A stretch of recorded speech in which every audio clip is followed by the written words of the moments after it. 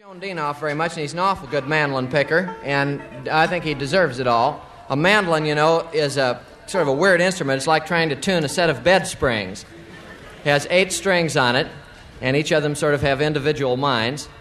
And a lot of people in our part of the country are the only people who know what a mandolin is. We've gone lots of places where they didn't know what it was, thought it was a little ukulele and all sorts of insulting things.